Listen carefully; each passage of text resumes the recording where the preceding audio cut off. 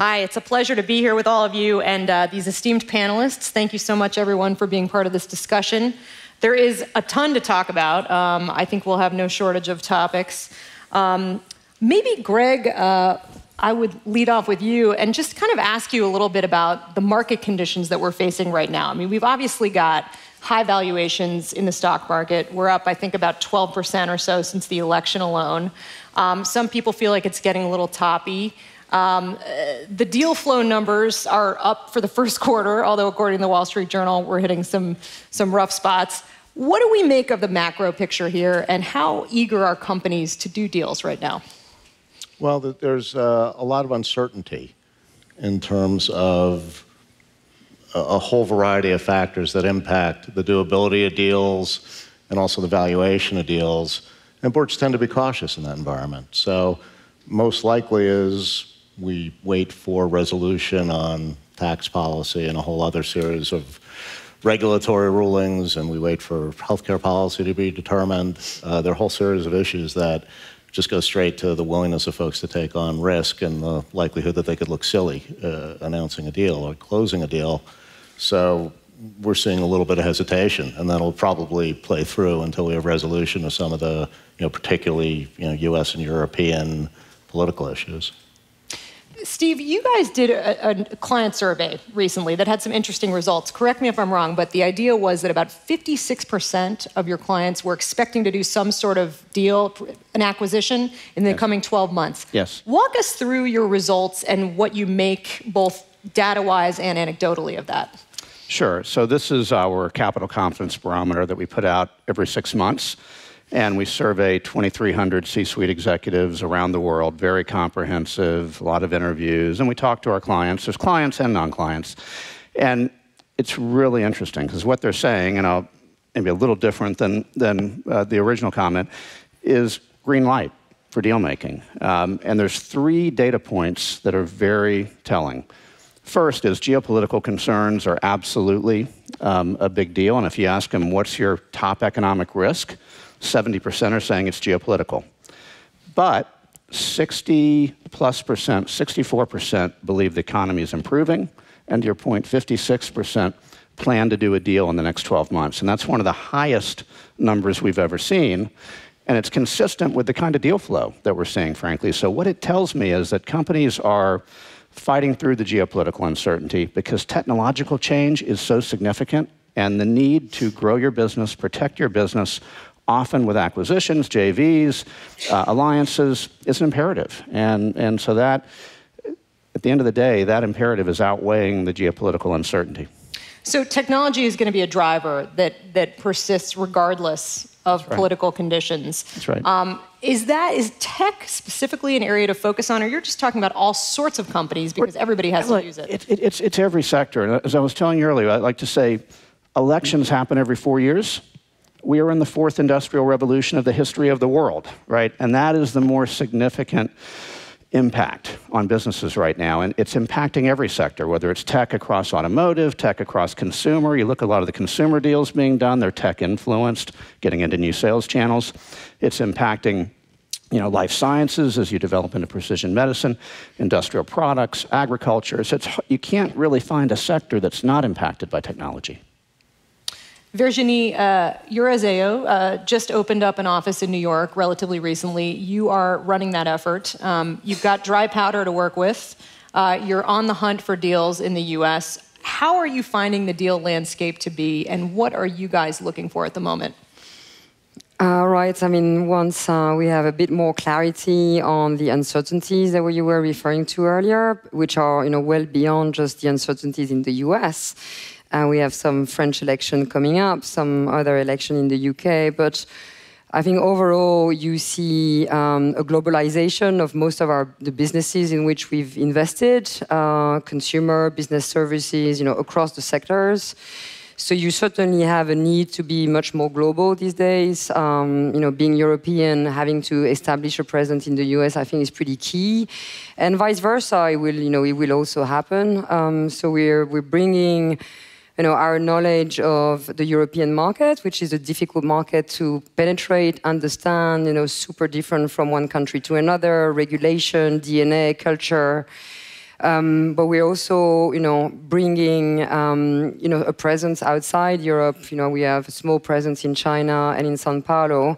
So internationalization, I think, is what counts. And then what's driving our efforts is also to be looking for growth. I mean, what we've been lacking in Europe, although I'm certainly much more positive, these days than we've been a few years ago, is growth. So when you're desperate as an investor or as a company to be extending your market, of course, M&A is an answer that, could really, move you fast in other countries, taking the risk aside, of course. But so you'll see more and more of that coming. And I think, technology is a big driver of M&A. But in consumer, which is an area that we like as an investor, you see, in food, in fashion, in beauty, many of the big strategic players buying, small brands, authentic, natural, different kinds of, but actually buying into much smaller brands, which are not all emerging brands that they have had difficulty to see emerge in their own environment that they have to go and buy. So that's a pretty big trend across all consumer sector, which is interesting as a driver to M&A, for sure. No question, as customer preferences are changing. Yeah. They're staying on top. And that's true everywhere. In Korea, in Europe, in the States, that's all across the segments, all across the world. Leon, yes, how's the health of the deal market from your perspective, and what buckets are we seeing the most activity in?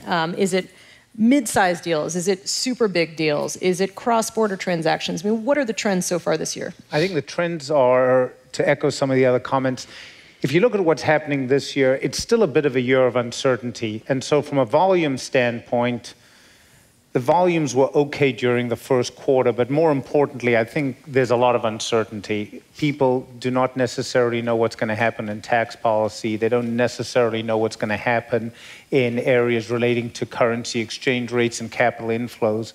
So I think as a result, there is pent-up demand, but I don't think you're going to see much in the way of very large transactions until some more certainty comes in. Then you have a few other trends. Obviously, a year ago, last quarter, we had a large amount of outbound M&A from China. That's slowed down significantly at this point in time. You've also had companies, as I think my colleagues were saying, concentrating on areas that have got nothing to do with the economy, interest rates, and currencies. And those two areas are fundamentally healthcare and technology. And if you look what's going on in the tech business right now, there's not a single large company in the US, globally, that is not focused on tech disruption at the CEO and board level and figuring out what M&A transactions they need to do. So even companies with very large market caps will have CEO and chairman focus on relatively small transactions because they're strategically important. That's a big trend. Biotech, we've seen a number of transactions going on. Those are variations of the same theme, with people, in effect, buying other research that they can find.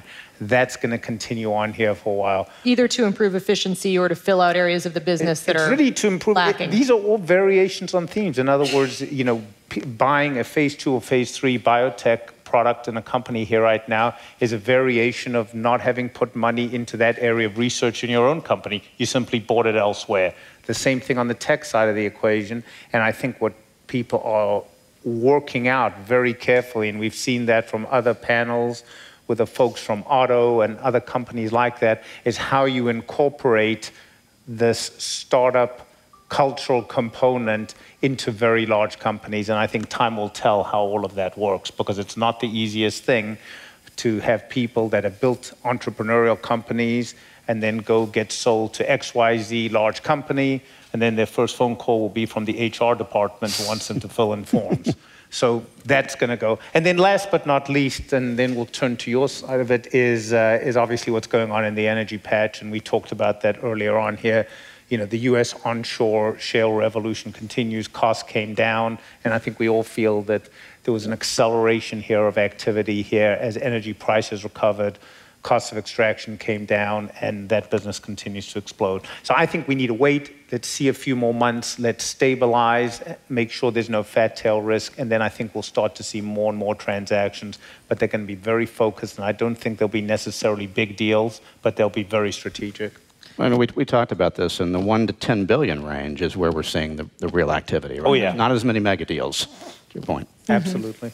John, I want to hear how things look from your vantage point, and I'm curious also how your clients are feeling about the cost of capital and whether it's going to continue to be relatively low, or what's sort of the runway for getting deals done if they need financing. Look, cost of capital has been low, and it's been low for much longer than I would have expected.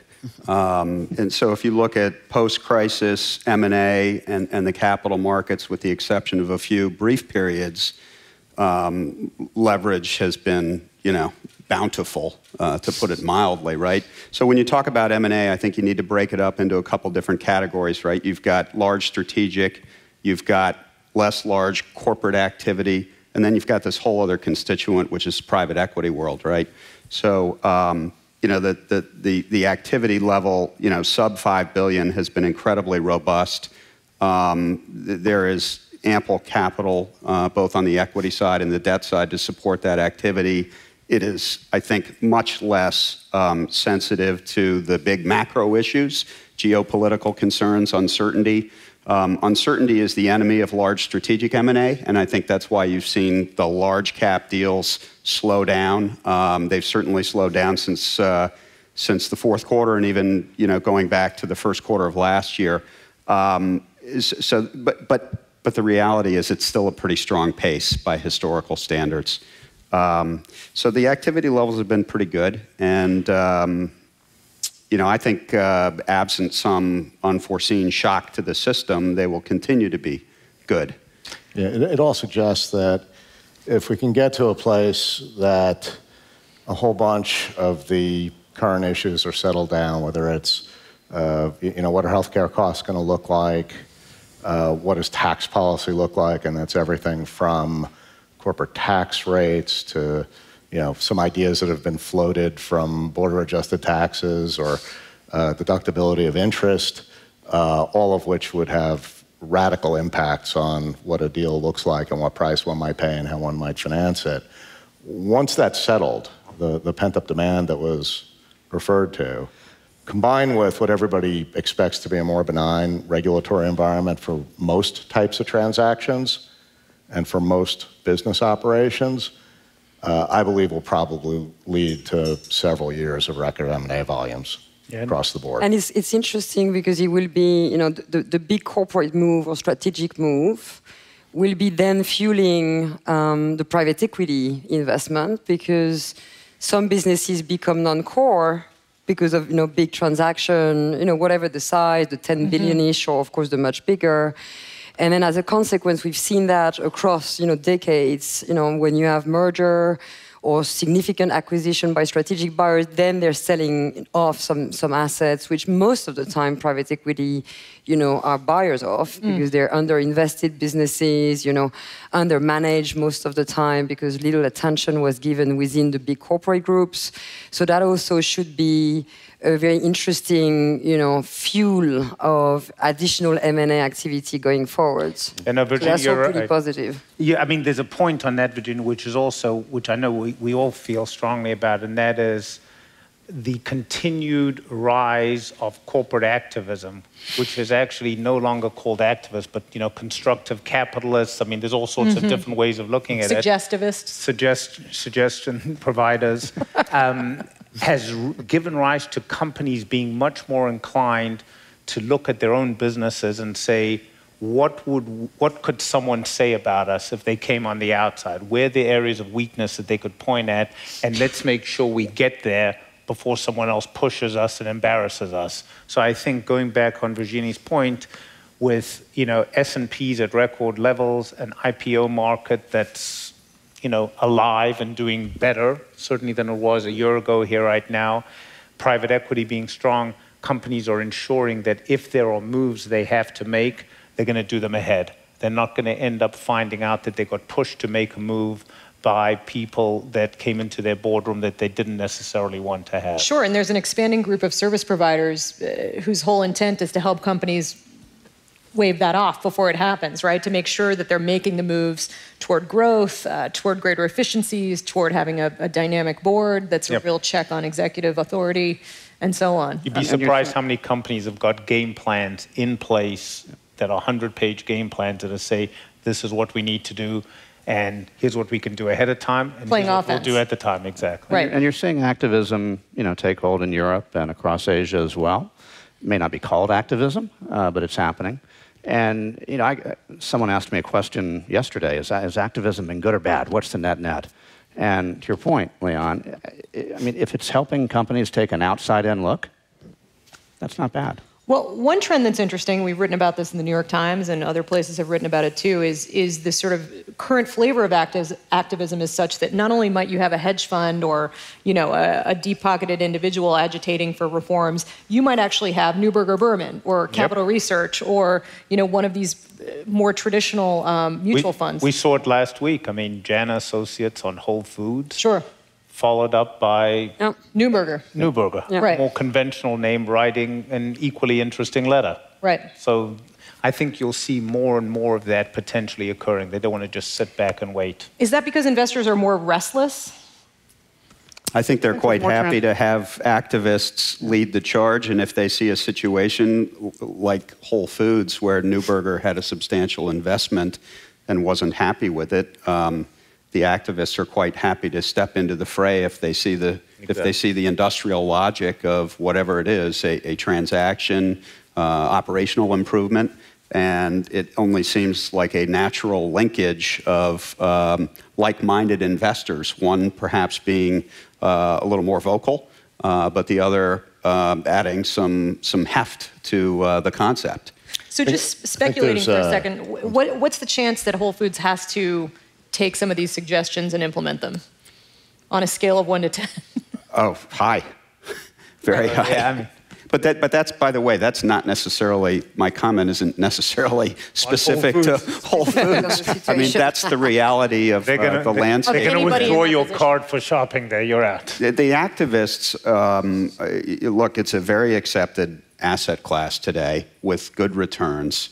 And the reality is they invest a fair amount of human capital into their analysis. So when they show up, they are well informed, whether it is an operational argument or a strategic argument, as in you have this division, it's undervalued in the umbrella of the whole company, so unlock that value, or you need to do some sort of consolidating transaction. Whatever it may be, that business has evolved to a point where they are very well armed. They have consultants who are working with them, developing these reports, and I'm talking about big brand name consultant firms. And let's be clear, in some cases, some of those strategic owners do not sell non-core assets because at the level of interest rate today, if you don't have an immediate reuse of that cash, if it sits on your balance sheet with no return, and the last thing that most of the corporate wants to do is to dividend back through sort of exceptional dividend or,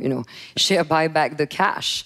So you have this sort of, balance between selling some of your assets, which are non-core and you should be selling, but reuse of that cash that you want, as a strategic, players, you want to reuse to make, strategic acquisitions. So there's also the timing of being able to roll out and balance your divestment and investment. And sometimes, some of the activists step in and their patience, is not... You're right, Virginie, but I think DuPont was probably one of the biggest warning shots that ever occurred. To have one of, the great companies, have a proxy battle occur, win the proxy battle, but, potentially lose the ultimate war. In other words, the CEO was replaced. They ended up doing a wholesale merger. And I think what's happened is no company right now feels that size is a protection. No. It's a very, very different scenario. It used to be, and I think you were correct in saying, the research that these folks do is much more in-depth than what you would have seen 10 years ago, which would have been lever up your company. Also, it's availability of data, transparency of data, right? There's more benchmarks. You can do better analysis. And But again, the net, and you said it, Virginie, companies are more actively managing their portfolios because of this. And again, to me, that's a good outcome. The good ones were pretty good back 10 years ago, too. I think you see the long-only investors more willing to be vocal now, in part because the stigma is gone. The world has just changed. They're not afraid of being treated or grouped with activist investors. And in fact, as the activist asset class has outperformed most others, they're actually kind of happy to be viewed as having a little bit of energy and being willing to push a little bit to make their point. And we've seen that over and over. There's, for a long time, been a willingness of many traditional long-only investors to be behind activists, even give ideas to activists, tell them they'll support them. What's kind of new is that they're doing it publicly. Greg, you started to talk a little bit about the current policy regime. I mean, obviously, there's a ton of uncertainty, not just in the US, and I want to spend a few minutes on Asia and Europe as well, but in the US, for example, we got a one-page outline last week of what a Trump administration tax reform package might look like. Corporate taxes, 15%, pass-throughs, 15%, lower personal income tax rate. How do your clients feel about this? Were they expecting such a cut? Do they expect that such a cut will survive? And how does that affect their decision-making, or at least their thinking about it, because I realize that it's so early, when it comes to making transactions, cross-border especially? Well, I think generally speaking, I read a phrase, not sure where, about the wet blanket of regulation being removed and the salutary effect that's having on corporations, on planning, on corporate boardrooms, and willingness to invest. And I think that will be reflected in M&A volumes. I think it will probably be reflected in equity values as well. And it probably makes it more likely that the equity values that are today perceived as high will be justified.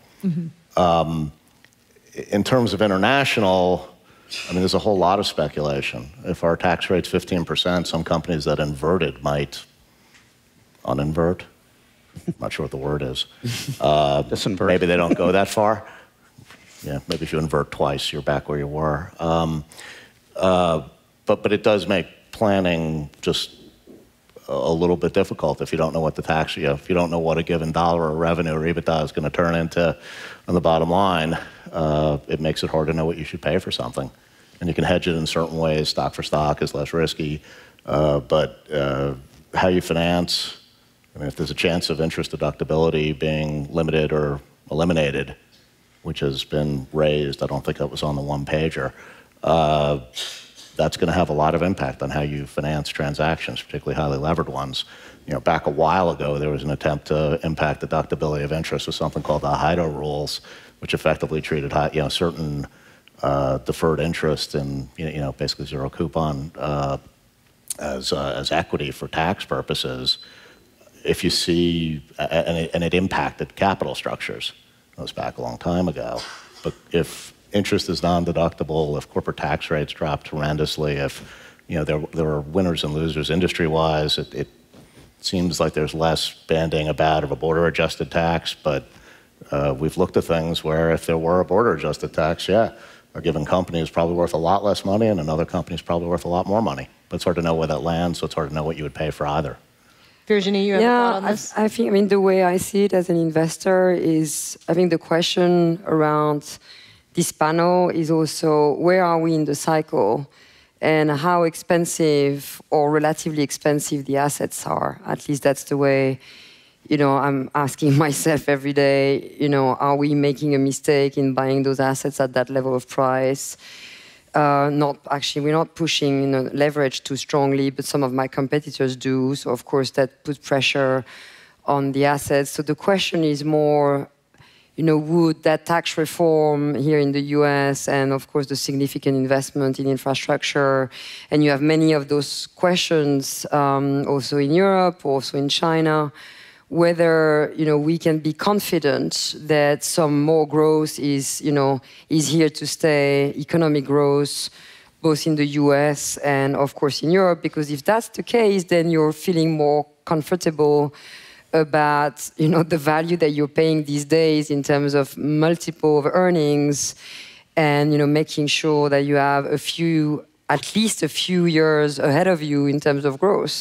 So that's the way I see the uncertainty and the necessity of being reassured that tax reform and the investment that have been promised in the US would effectively happen, because the growth itself is better than in Europe, but was not so excited during the first quarter in the US. So it's very little growth, in fact. So the reality is that we're asking ourselves as investors, where are we in that cycle, and what risk are we effectively taking in buying some of these assets at all-time prices? We've been more of a sellers than buyers over the last 2 years. I mean, we sold for 2.5 billion euro of assets and bought for 1.2 billion, 1.3 billion. But then there's this question of being able to reinvest your capital, reinvest your fund, whoever you are, and I think that's more the concern that investors have these days. Where are we going from here? Where are we in the cycle? This question of growth is an interesting one, because we have had in the United States such incredibly tepid growth for the last, really since the recovery, right? Yeah. And that has been probably the principal catalyst for strategic M&A, because top-line growth in the low single digits was the norm for a lot of industries. Mm-hmm. And the only way to turbocharge earnings was to combine with somebody. So you saw a lot of strategic consolidation plays. You saw some geographic plays.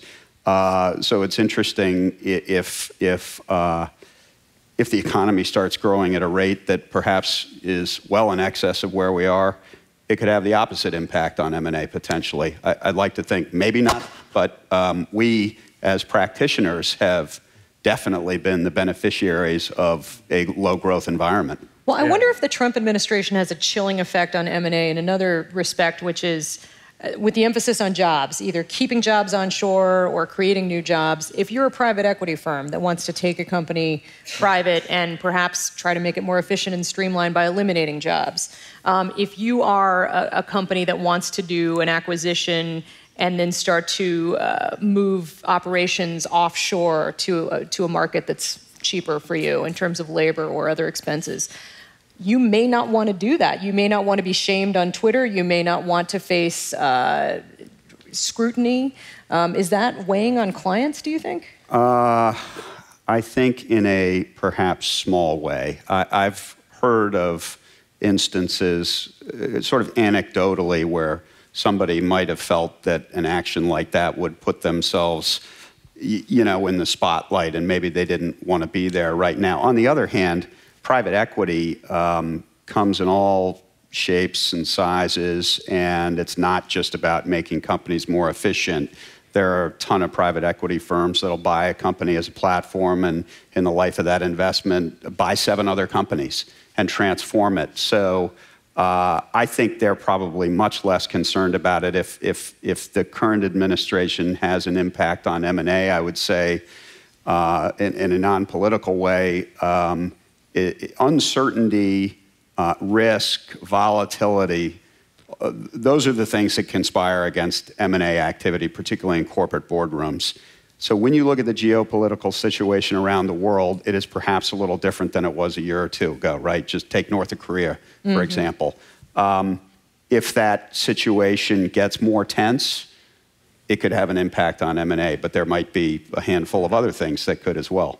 On the other hand, I think that may be right, but on the other hand, there is a very decent feeling in corporate boardrooms and with CEOs that this feels like, and it's a very business-friendly environment. Mm-hmm. And yeah, I think absolutely. I think we can't underemphasize that. And at the moment, it's only feelings, but whether it manifests itself in less regulation, we'll see. Whether it manifests itself in an easier regulatory environment and some of the things that Greg touched on earlier on here right now, there's no doubt that people feel that they have a voice that is being listened to. Time will tell how it all works out, but I think the reality of the matter is as we get into the back half of the year and some of these issues start to be much clearer, you will start to see a lot more activity occurring. And I think the compensating factor for some of the issues that you correctly raised is people will feel more comfortable potentially factoring in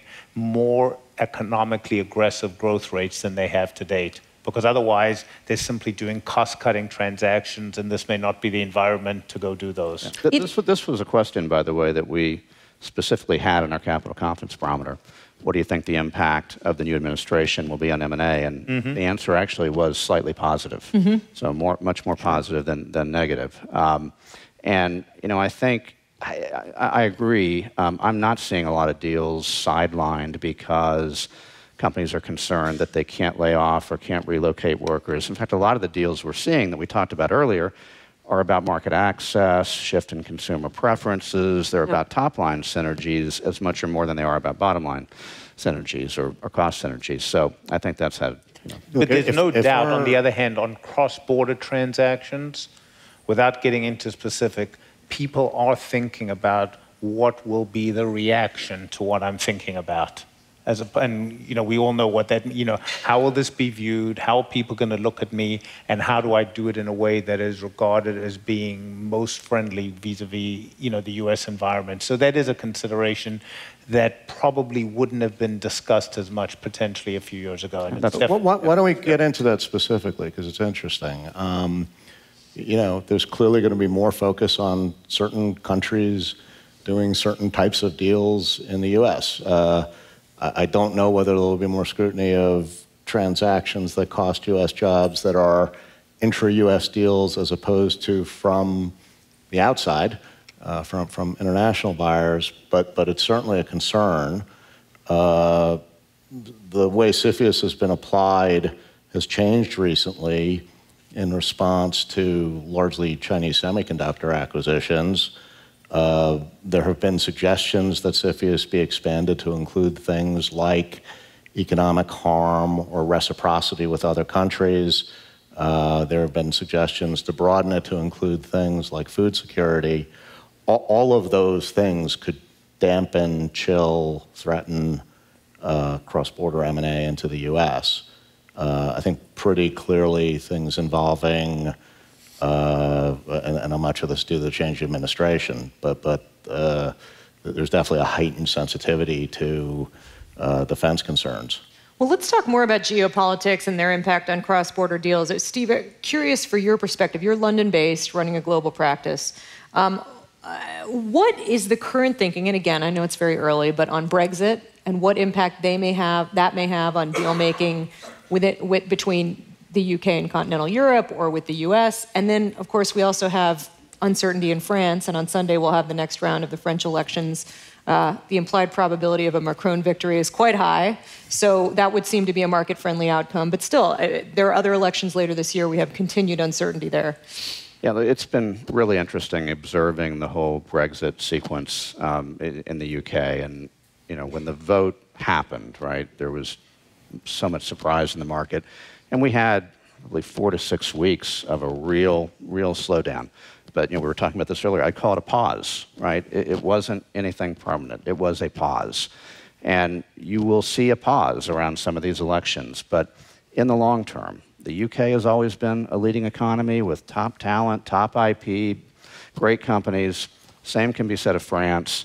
And while you might see some uncertainty around the timing of these elections, the 4 to 6 weeks, I don't believe that the outcomes are dramatically shaping or shifting the M&A market. It was funny, when Brexit first hit, I remember our UK practice came to us and said, we need to lower our plan. And we said, no, let's not do that yet. Let's hold on. Let's see how things materialize. And guess what? We didn't need to lower the plan. So I think you have to keep try to take a 12-month view at least, and not get caught up in what will happen over a 4 to 6 week period around. And you could even argue that it's a very good time to buy sterling-denominated companies. Sure can. Correct. So of course you have to be pretty courageous, and that brings me to, being contrarian. That's where you make the best investment, the best deals is where you come in in either counter-cyclical or with some form of courage, because you have to bet on the way a currency would go or an economy would go or a sector. But I think it's a good time to buy sterling-denominated companies because I think the Brexit will be intelligently negotiated.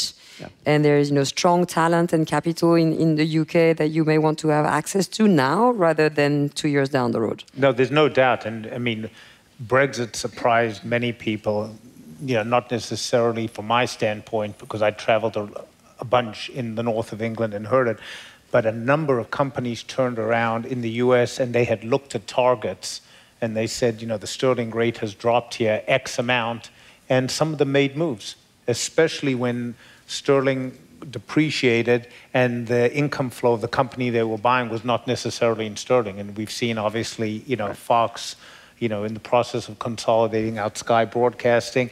So I think you will get, depending on the outcome of these, you will get some short-term moves. People will take something that they've been looking at for 2 or 3 years and they'll say, what, the time is right. We can absolutely do it. It's a window of opportunity. And I think that will occur here. But I think just stepping back, though, on the U.S. here right now, the other issue, it will be, what ends up happening to the FTC? How does that ultimately start to shake out? How will people be looking at transactions going forward? So part of it will be, advisors and lawyers and others getting a feel for what this environment is really going to look like and how things are going to play out. And that, I think, will not happen overnight. I think you're right, and I think if you look at all these themes together, there's a lot of things that still need to gel. If you talk about domestic, you're talking about regulatory reform, you're talking about tax reform, you're talking about a number of things in Europe. You've got elections, you've got Brexit. There's a lot of things that need to play out, and it will take a little time to get a window on that. Yeah. I don't think this tax situation is going to play out particularly quickly. I think it was a bit of a straw man to see where like minds, get their hands around things. But if it plays out, and if there's a more benign environment, broadly speaking, tax, regulatory, across the board, more pro-business, generally speaking, and if at the same time we see global growth return to the top line in a way we haven't seen really since the crisis, things are in place for a rise in equity values, and generally speaking, M&A volumes accompany equity values. So if that all comes to pass, you could probably count on a lot more M&A. So I know we've got differing views up here about how concerned clients are about the uncertainty or the issue of jobs and so on, but I'm just curious, this all feels to me like it's arguing for a bit of a lull in activity while people take a wait-and-see attitude, no? Yes. And I know you had your survey results that said otherwise. Well, it's not just a survey, frankly. It's what we're seeing in the market and the pipeline. I don't see the lull, actually. I mean, we've seen private equity come back stronger. We've seen Europe come back stronger. The question is, can you afford to wait, right? Can you afford to wait, to see what gets hammered out over the next 12 months on the tax front or in the U.S. or wherever it may be, what happens with the elections in France or Brexit. And in some cases, waiting probably isn't the right answer. And I think, we are seeing a pickup in GDP. There's no question about that. But is it enough to really slow volumes, M&A volumes? I don't think it's going to. No, not yet. I think. Yeah. Look, if a company has a great strategic opportunity that is reasonably unique, they're not waiting. They will go ahead and do it. You're still financing in a very, very low interest rate environment, relatively. Literally, you can't afford to wait. You literally can't afford to wait here right now. Rates of return are still very attractive to be able to finance. They will still go ahead and do it. Yeah. But at the same time, you will not see things, in my opinion, for a while in the mega transaction area until, we obviously saw the attempted transaction on Unilever, which was highly unusual. But I'm saying things like that will not necessarily happen here for a while until people have gotten some comfort on the environment. But on the other side, as you said, 10 billion and under will just keep going. Yeah, there was one very big change in 2017, which is, Chinese outbound investments. Right. That's an enormous change. So China's put some constraints on I'm thinking of, capital the mega outflows. deals, because last year China invested 250 billion outbound. Correct. But one deal made a fourth of that, like 20-25%, which was China Chem buying Syngenta. That was 45 billion, probably dollars. So that is a big change in 2017 since sort of November last year. What's happening in China, though, the now control on capital outflow is very serious. What You you're just seeing came is from a what you're trip to seeing is China, the right? consolidation now in Right. China, and the consolidation of the SOEs, and it's more in-country activity than outbound. What were your observations being there recently? I mean, are people focused on this, and when do you think the policy may change? Yeah, I mean, I actually flew from China directly to LA. Every single meeting with either SOEs or privately owned companies, strategic or private equity, there's not one meeting where capital control is not mentioned. So basically, either those investors or those players have platform in foreign currency denominated platform in Hong Kong or otherwise, and they can continue to invest, or it's not the case, and most of the time it's not the case, and there will be no deal authorized by the government, with a few exceptions from what we understand, which are the super strategic move. And the way they're super organized and super competitive, because one player in one industry not only is consolidating its industry locally, but they're authorized by the government to move outbound and continue to consolidate, in the US or in Europe. So they're sort of selected by the government to be, the consolidator in an industry, and we see that, across the board in different sectors. I think, based on what I heard, so it's not me saying, it's what I gather from that sort of 1 week in China, that they're expecting, or maybe they're hoping, that when Xi Jinping is re-elected, in fall this year, they will be loosening up, that heavy control of capital, and that a lot of because effort the political will be, pressure is off. Sorry? Because the political pressure is off. Because he's going to be, because political pressure is off, and they're only elected for 2 terms, as you know, so 10 years altogether, and that a lot will be done to initiate the growth domestically, and then loosen up, the capital. I mean, the concern was the level of the foreign reserve, which I think last year was 4 trillion. Or probably at the end of 2015, and went down to sort of 2.5 in just a year and a half. So they had to stop that, serious outbound investment to also protect their foreign, currency reserves. Yeah, and reserve it for things that are strategically important. Exactly. And there's certain sectors, obviously, that will continue to be that way, whether it's food, natural resources, things of that nature. There's other things that probably can wait. And I think we'll see them waiting on things like that. Yeah. Well, you're hitting on a topic which is capital flight versus strategic investment in industries that China as a country wants to have access to outside of China, particularly given the fact that their economy has slowed down some. So they want to diversify, and that's clearly going to be a strategic imperative, I think, over the long haul. Maybe a bit of a hiatus now, but if you look out, 5, 10, 15 years, that's absolutely going to continue, but they wanted to stem the flight. Yeah. When it comes back to the topic of mega deals and policy, I'm just curious to the panel, how do you guys think about a Time Warner AT&T deal right now? I mean, the day or the day after it was announced, campaigning Donald Trump said this is exactly the kind of deal that he would never allow to go forward as president. Earlier this year, he was sending similar signals. He has appointed a regulator to the DOJ who's regarded as pretty moderate, so now people are a little more encouraged. I mean, how do you read the tea leaves here? And does this have any implications for other mega deals?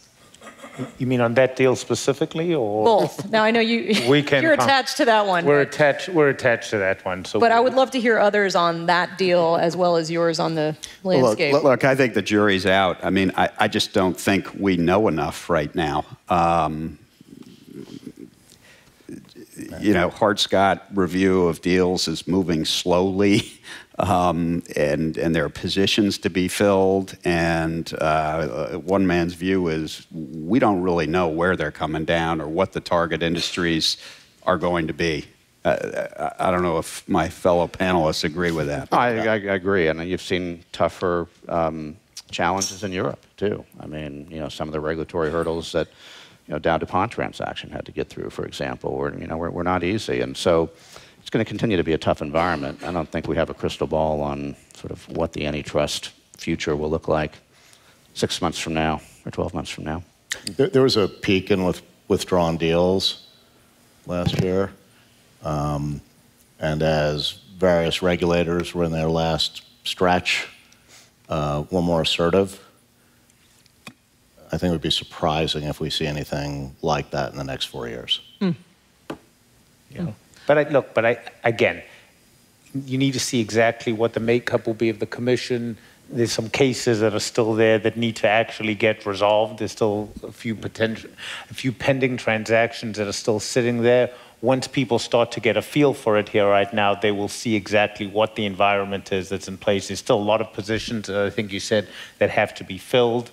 The staff positions need to be filled. When all that occurs and you hopefully start to see transactions actually moving through the python and getting approved, then I think people will have a better feel. At the moment, it's still a little bit uncertain here, and there are some things that have been in there for quite a while. I do think the CFIUS topic is an interesting one, though, that was brought up earlier, because CFIUS has a long arm and is able to reach into situations that I think many people thought maybe they didn't have purview over. And that's one where I could see perhaps more activity, just given, the administration's stance on political regimes across the world. It's also I noticed that Stephen Mnuchin made mention of CFIUS in his remarks yesterday. I mean, from my experience in Europe, some of the sort of antitrust body, either national or at the European level, have taken a pretty sort of serious stance against consolidation when there was significant worry about impact on the consumer purchasing power. So everything which would, put at risk, price competition of, consumer products or, telecom, or media, music, movies, everything which would, had another layer of, pressure on the purchasing power of the end consumer, in France or otherwise, would be blocked. And that was a pretty sort of new trend over the last few years. And of course, there was this willingness of, being able or avoiding another layer of pressure on already pretty low growth environment and low purchasing power environments. So I don't know whether that may be the sort of same trend being followed in the US. Well, I've even seen some situations in Europe where regulators are looking into R&D pipelines and what that might mean to future products and pricing on future products. So they're always looking at risks to innovation. They worry about innovation, R&D cuts, things that are going to stop the next product from coming out that would be competitive with something else. No doubt. It's interesting, because if you look at the recent cycle, and I think we're largely in agreement about what's going on in the world and the impact on M&A, and if you look at it compared to prior cycles, most things have come back. There are some nuances. In the last bunch of years, things were inversion-driven for a while. There was a lot of M&A out of China for a while, or within China. The one thing that really hasn't come back that was critical to the last cycle was the financial sponsor club deal.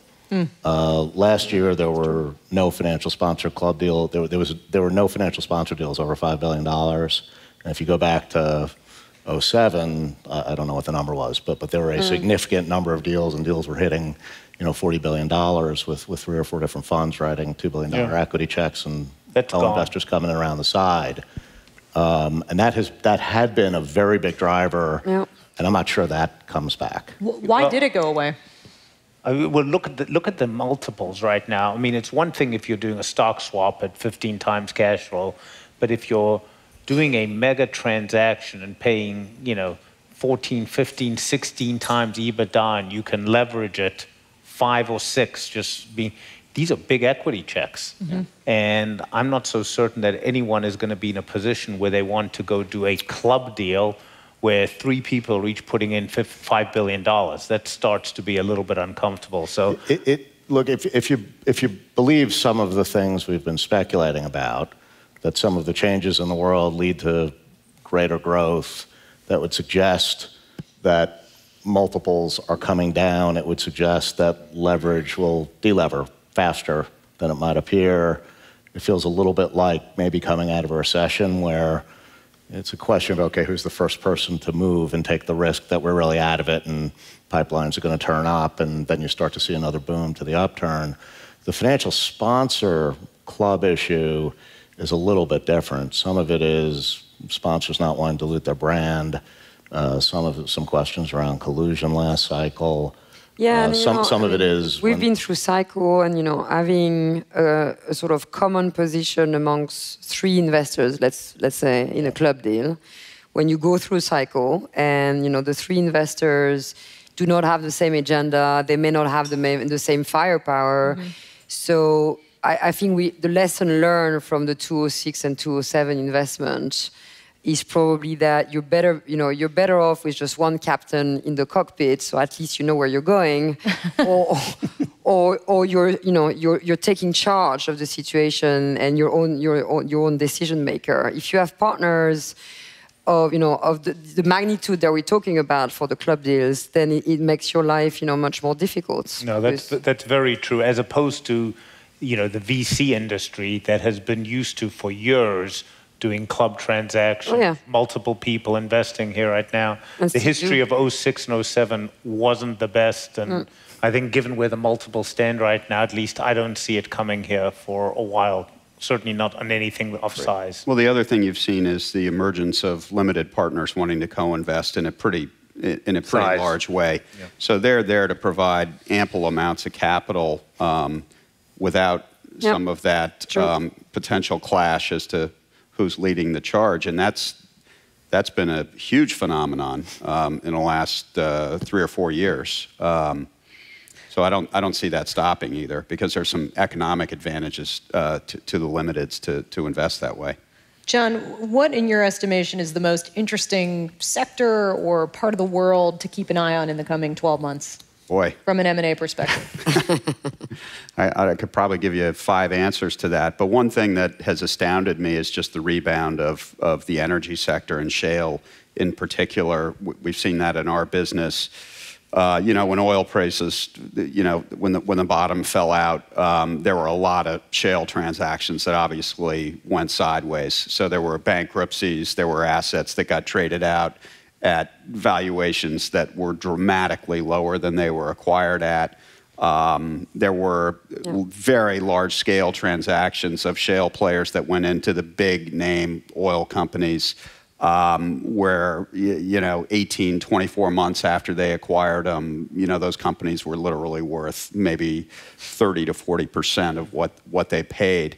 Now, the reality is, after, I think, an incredibly short period of time, we were debating this earlier, I don't know whether it was 9 months or 12 months, we started to see that obviously as oil prices recovered, but the M&A market followed extremely quickly, and the activity level in the last 12 months has been breathtaking. So there's this seismic shift in oil and gas where conventional is really being squeezed down, and people are playing in shale, in particular in the Permian. They're getting away from risky areas like Africa, Australia. Maybe I wouldn't put in the same terms, but the pendulum has swung there, and the activity level is incredible. So we've got 60 seconds left. Other thoughts on the most interesting thing to look out for in the coming year or so? I think one place, and there's been a lot of it going on at the conference, just as a completely different M&A thought is just the word mobility, which we're spending a lot of time on inside of Citi thinking about, and it is a much, much broader topic than self-driving cars. From insurance to finance, the areas that it touches are profound. So I see that as being one of the interesting areas here going forward, that people need to think about the full ramifications of that. All right. Well, very good. Thanks, everyone, for being here, and thanks to our audience.